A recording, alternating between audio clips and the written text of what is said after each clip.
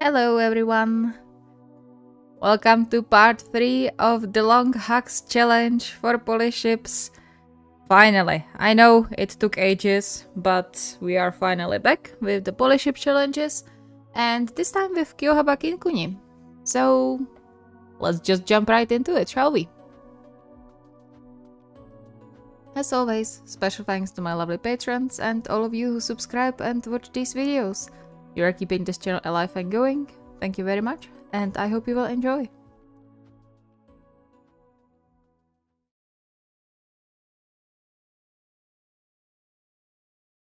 To be completely fair, Kunimi was always in the mood for a hack, so this challenge ended up being a welcome surprise. Sure, he had to figure out the right moment to be certain he wasn't keeping his already busy boyfriends from something important, but that was a small price to pay for getting affection. And it could even help settle some things. Namely, the Shigeru issue, how he started mentally calling it. As jokey as it sounded, having one partner feeling neglected was a huge problem, one that could spiral to worse pretty quick if left unaddressed. Especially with someone like Yahaba who, as much as he tried to hide it from Kindaichi and him, suffered from a serious case of abandonment issues. Fortunately, they at least managed to convince Yahaba to talk to them, but that was only one step of the journey. They had to do more if they wanted to keep their relationship stable. What are you thinking about so hard? Torn from his thoughts, Kunimi turned around, finding Kindaichi watching him with a tilted head and tired, yet curious look in his eyes. Somewhat guilty for not noticing his boyfriend came home already, he got up and gently pushed Kindaichi onto the nearest chair before he settled on his lap and wrapped himself around him like a koala. His main target was Yahaba, but since Kindaichi was already here, he could as well start with him. Oh, okay, cuddles already. A soft chuckle bubbled in his throat after the initial shock disappeared. Are you that touch-starved you have to jump me the moment I come home? Yeah, I've been here alone the whole day. I deserve some cuddles. He snuggled deep into Kindaichi's arms that wrapped around him almost immediately, letting out a content sigh. It had been a while since he had Kindaichi just for himself outside of their bed, so he intended to enjoy this to the fullest. And there was a lot to enjoy these past few years since Kindaichi bulked up into his previously lanky frame. Though thinking about it, it was mostly his fault for missing Kindaichi's hugs. Even in their current relationship of 4 people, he still felt the closest to Kindaichi as he was his first love. No matter how much he loved Yahaba, and as of the last half a year Kyotani as well, Kindaichi was his go-to person with any and all problems and longings, affection included. However, Kyotani's hugs just vibed with him so much he somehow forgot to ask for hugs from Kindaichi as well. Maybe good Yamagata came up with this challenge, for more than one reason. You're thinking too much again. He hummed and then relaxed back into Kindaichi's embrace, leaving those thoughts for later. And you are enjoying this too much. Of course I do. It's been ages since we got to be like this, just the two of us. A soft kiss landed in his hair, the gentle touch of the large, calloused hands on his lower back making him shiver. I have to enjoy it to the fullest. Feeling a bit guilty for neglecting his beloved, Kunimi hummed in agreement and instinctively started to comb through Kindaichi's hair with his fingers, relishing the little sounds escaping Kindaichi's mouth. He really was like a dog, grumbling in bliss when getting his ears scratched. The thought made him chuckle and mumble quiet, cute under his breath. However, his happiness was cut short by Kindaichi's stomach rumbling loudly into the silence, the sound chasing heat into Kindaichi's cheeks. You wouldn't happen to have something to eat on you, would you? Kunimi raised his eyebrow, and Kindaichi blushed even more. Don't answer. I ran into that one, I know. You did. There's some tuna in the fridge. We could make onigiri if you want. Kindaichi's face brightened immediately, and Kunimi couldn't help but mirror the smile at least a little bit, despite knowing making dinner meant an abrupt end to their hug. But he couldn't possibly let his boyfriend go hungry just because of his sudden neediness for affection. And so he reluctantly got up from Kindaichi's lap, not before he got a kiss though, and tugged on his hand. Let's make you something to eat then. You're the best, you know that.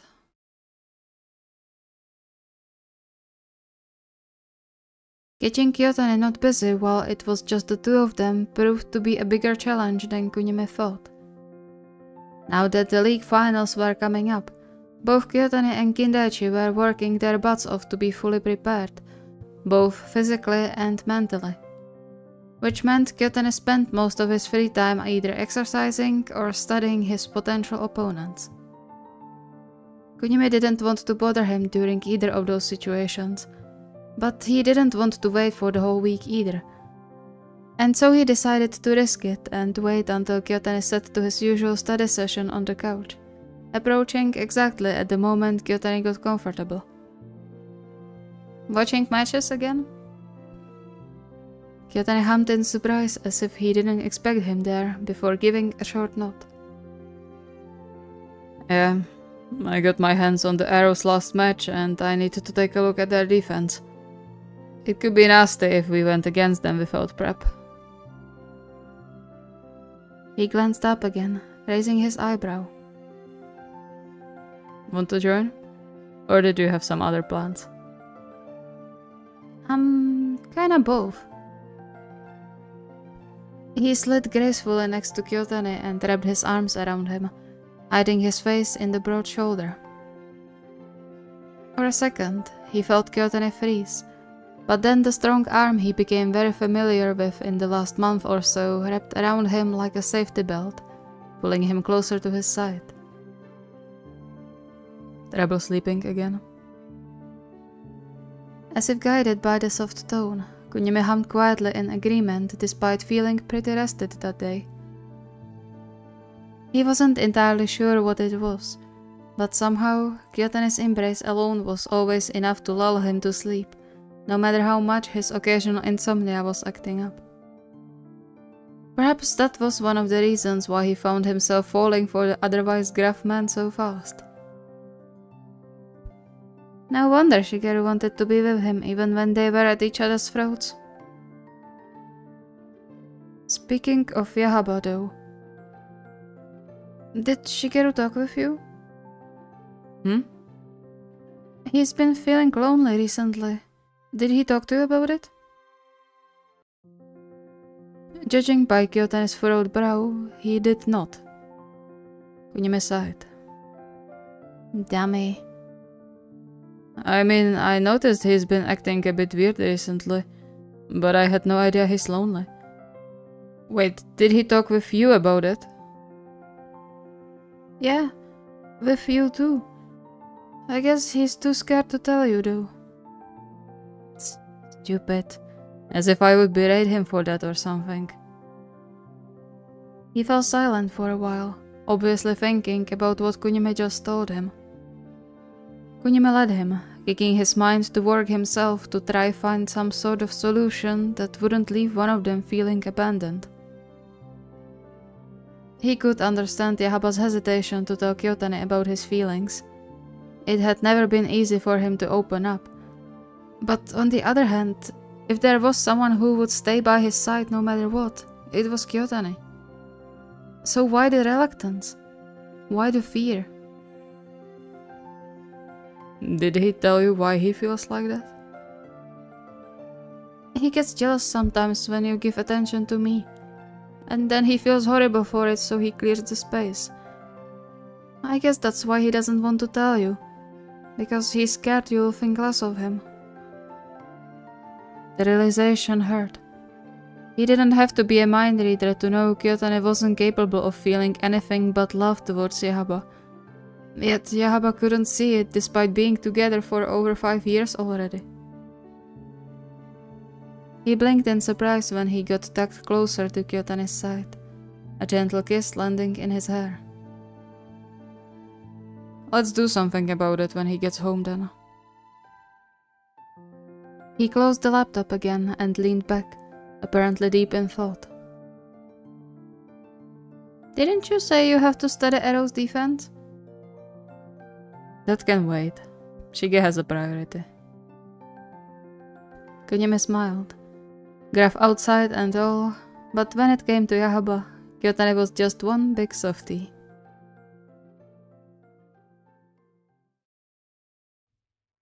He rushed home as soon as possible, pushing the train to move faster and almost running the rest of the way to their house.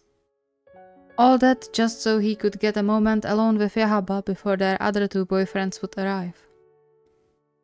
Yesterday ended on a pretty high note with the 3 of them taking care of Yahaba's every need and desire, which seemed to surprise him, but in the end he managed to relax.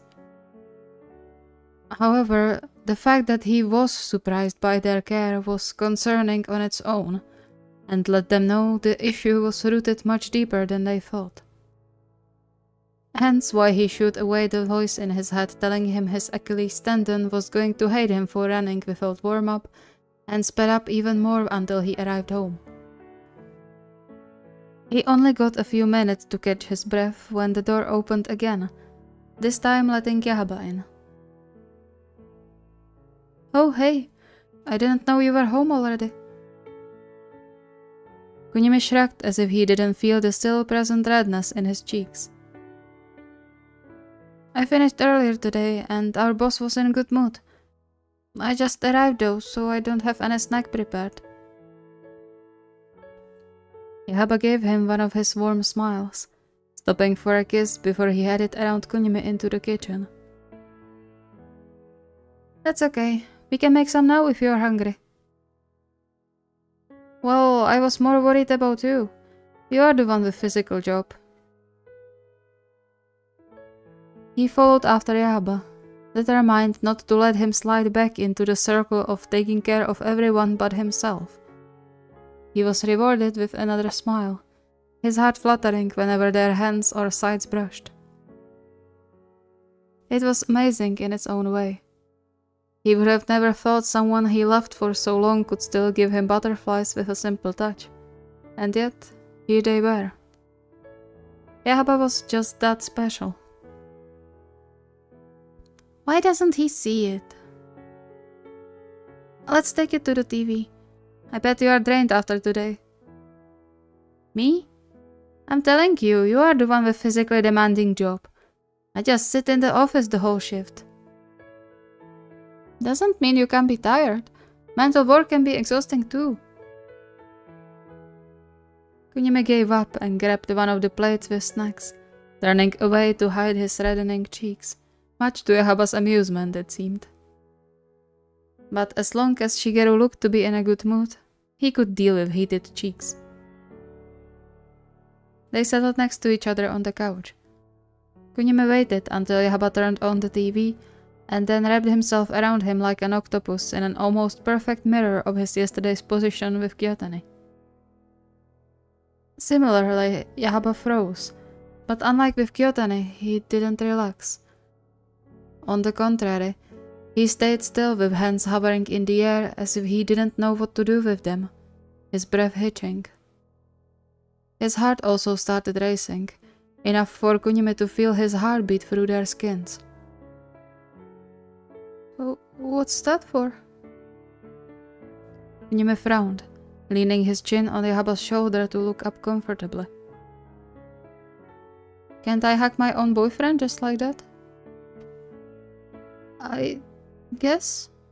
But why so sudden? Furrowing his brow, Kunimi straightened up a bit, but kept his arms around Yahaba. He didn't understand. Yahaba never seemed to have an issue with accepting hugs, so why the hesitation? Sudden? Well, yeah. You usually go to Ken or you for hugs. You know, since you said I'm the worst pillow you've ever had. Oh. There was the issue. Kunimi cringed inwardly when he recalled those exact words leaving his mouth about half a year ago in a half-joking tone, which, coincidentally, was the last time he remembered going for a hug with Shigeru when it was just the two of them. Not because he didn't want to, but just as Shigeru said, he usually went to Kyotani or Kindaichi for affection. How could he be so stupid and don't see the pain he was unintentionally inflicting? Perhaps the real reason why Shigeru felt lonely did lie with him after all, and he was completely blind to it until now. Shit, how dumb can you be? Realizing how deep his words cut despite him never meaning them to, he snuggled deeper into Yahaba's arms, tightening his embrace a bit more. Sorry, that was mean of me to say. I don't think you are a bad pillow at all. Maybe not as warm as Ken, but I still want to hug you. If you want, I mean. For a while, neither of them moved. Then, finally, Yahaba relaxed and returned the embrace, albeit a bit hesitant at first. But Kunimi was going to take what was given to him. Sorry. No, don't be. It's okay. It wasn't. Kunimi knew that well. They really had to step up their game. All of them. Thank you so much for watching. I hope you enjoyed. Oh man, I missed Polyship challenges. A lot.